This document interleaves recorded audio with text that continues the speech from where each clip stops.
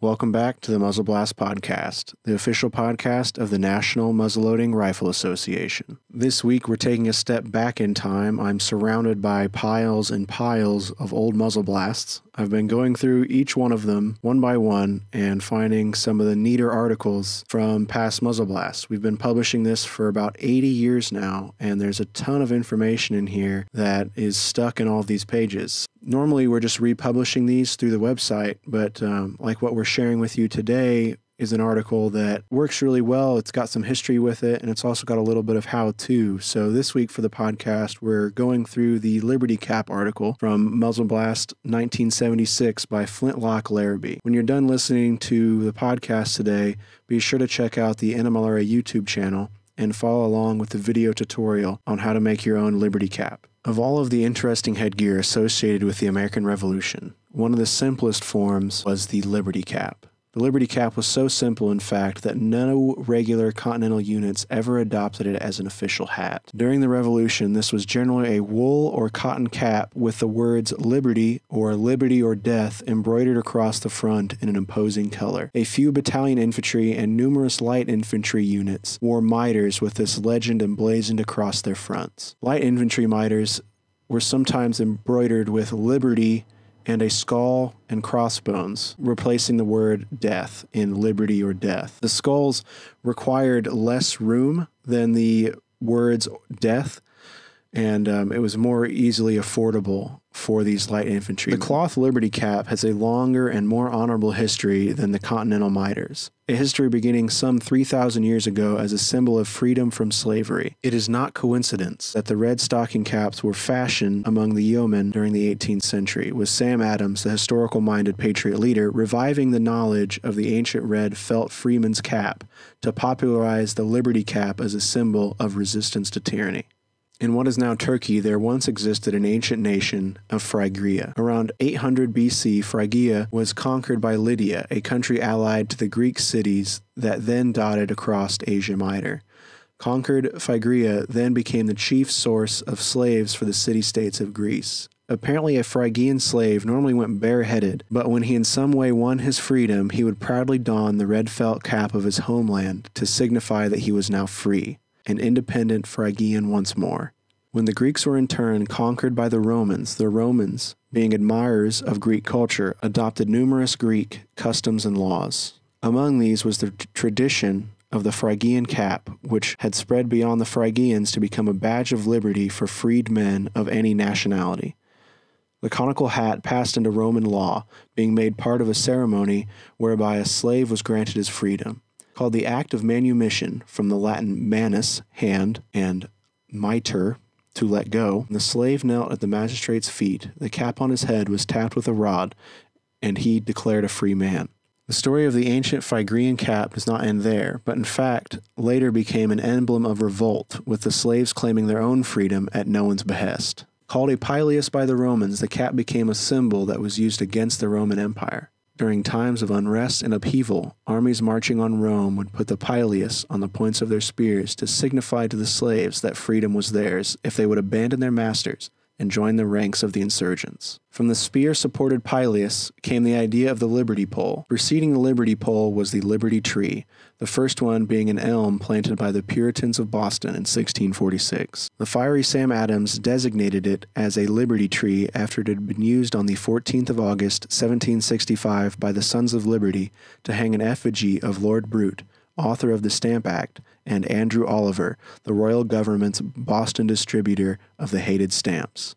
The tree thereafter became a rallying point of the Sons of Liberty until the Patriots of Boston were expelled or cowed by the Redcoat garrison after Lexington and Concord. Evacuating Boston under the threat of guns placed on Dorchester Heights, where General Howe was loath to risk another Bunker Hill, the British spitefully cut down the Liberty Elm as they left.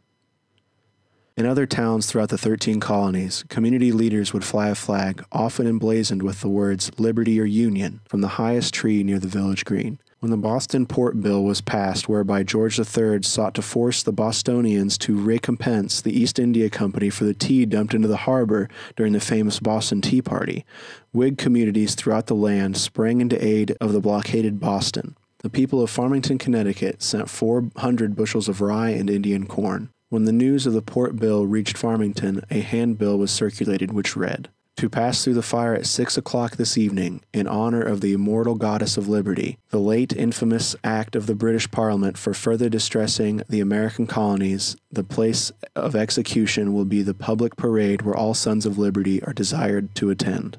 1,000 patriots crowded around the village green and cheered lustily as a copy of the Boston Port Bill was burned. They cheered again as a 45-foot-tall Liberty pole was erected into the evening sky, a bright red pileus at its top, the Liberty Cap. The Farmington pole may have had a Liberty flag attached to it as well, and by 1776 such flags were being carried into battle. This flag was now known as the Continental Flag, since it came from not one state, but several. Liberty trees and the Phrygian caps quickly became devices used on new-made battle flags as evidence of the so-called White Plains Flag, which Hessian troops claimed they captured from the Americans on August 27, 1776, during the Battle of Long Island. It is called the White Plains Flag because there is some dispute as to whether the Patriots actually lost it, another view being that it was taken during the Battle of White Plains on October 28th, another United States defeat in the Battle of New York.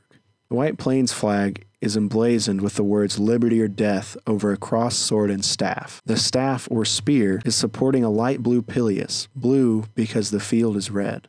The Germans who captured it themselves not long after came to grief, being taken prisoner during the Battle of Trenton on December 26th, their commander, Colonel Rahl, being mortally wounded. Following the American Revolution, the famous pamphleter Thomas Paine traveled to France. A tireless revolutionary and himself English-born, he also slipped into England and tried to stir rebellion there, but he was forced to flee, escaping to France one step ahead of the police. In France, Paine was warmly welcomed, the monarchy having been overthrown there, and he was made a member of the French Assembly. Alas, his welcome was not to last, and he was jailed during the Terror, narrowly avoiding the guillotine. Paine found that Adams' revival of the pileus had preceded him, being adopted first by the Republican French as the Bonnet Rouge.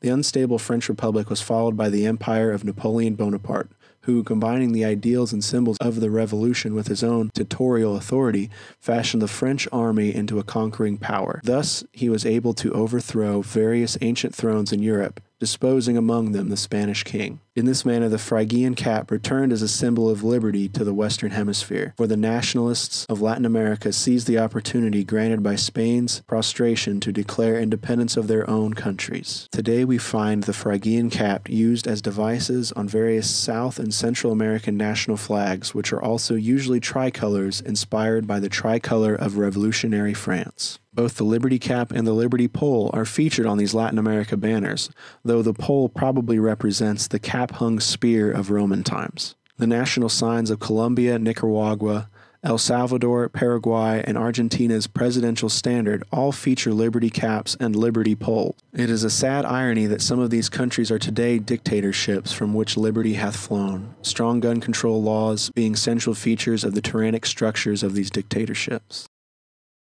In the meanwhile, back at the ranch, so to speak, in the United States, today the Liberty Cap is not forgotten. In the old Bay State, Massachusetts, where it all began, by the rude bridge that arched the flood, the very cradle of the American Revolution, the Liberty Cap is enjoying an ardent revival. Spreading throughout New England, this is due for the most part of one man, Leslie Herbert of Weymouth, Massachusetts, a lifelong arborist.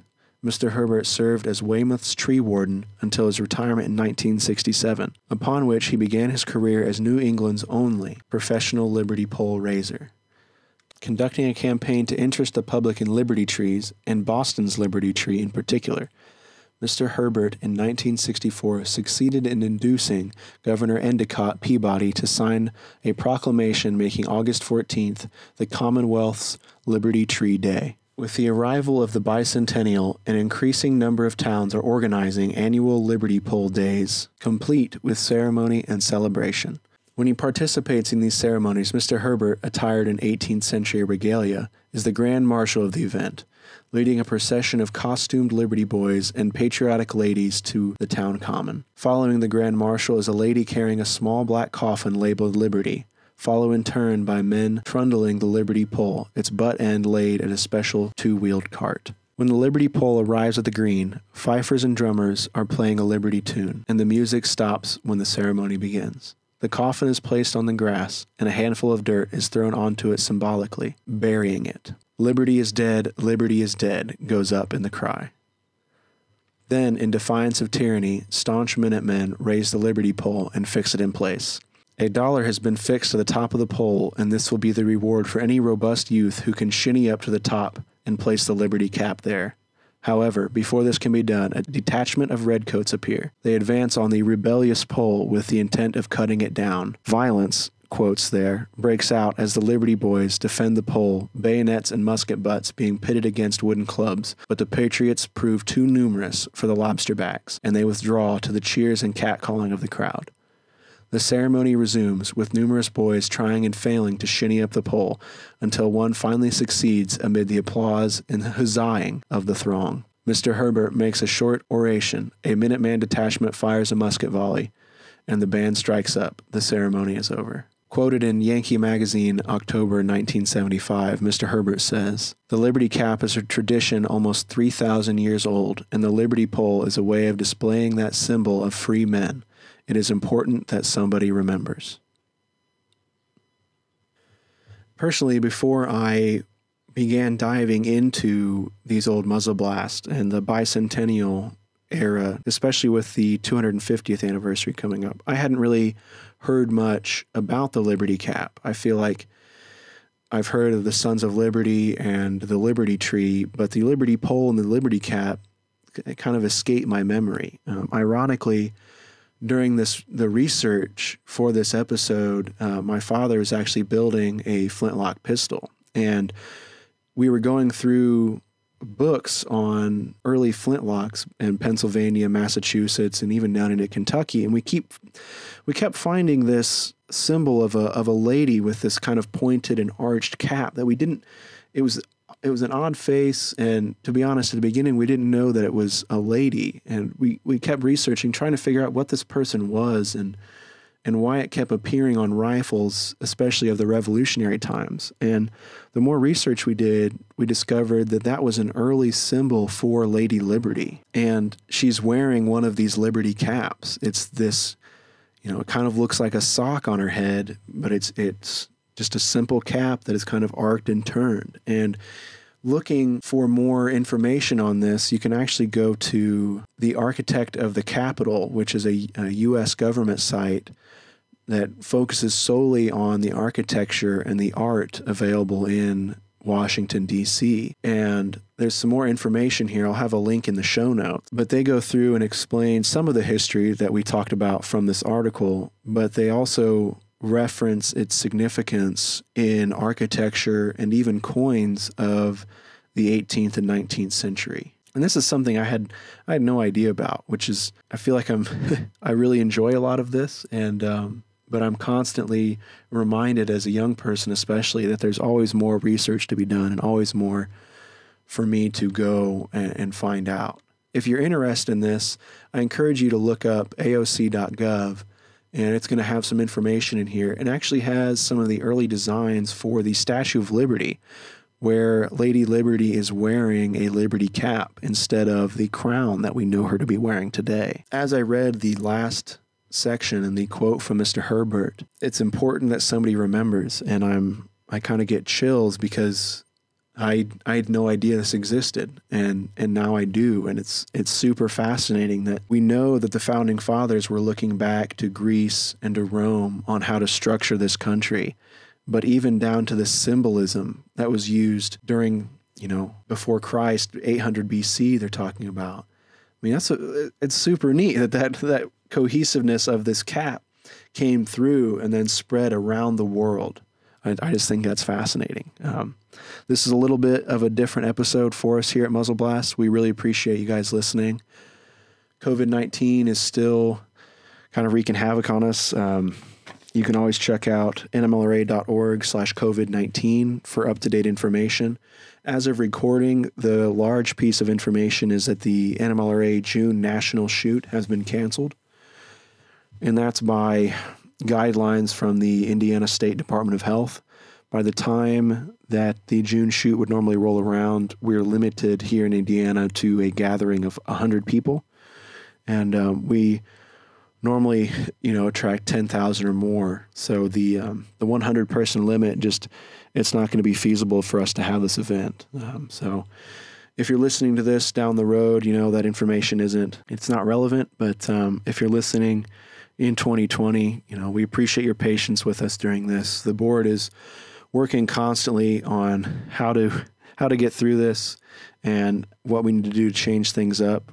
Right now, I know it's a bummer that the June Nationals are canceled, but we're working on planning a series of smaller weekend shoots that fit within the attendee limit through the month of July and August, and in build up to our September national championships. If you enjoy the show, we please ask that you rate us on iTunes. That helps us get seen and get recommended to more people. If you have a friend or know of somebody who might be interested in what we're covering in the podcast, please send them a link. We'd really appreciate that. We can share this as much as we can on social media and things, but we really depend on you sharing it with your friends and loved ones that might be interested to get the word out and help us keep this going. If you're interested in supporting the show, you can use the code podcast10 at the NMLRA.org store. This will get you 10% off of just about any order there in the store, and it just lets us know that you came from the podcast and gives you a little thank you for listening.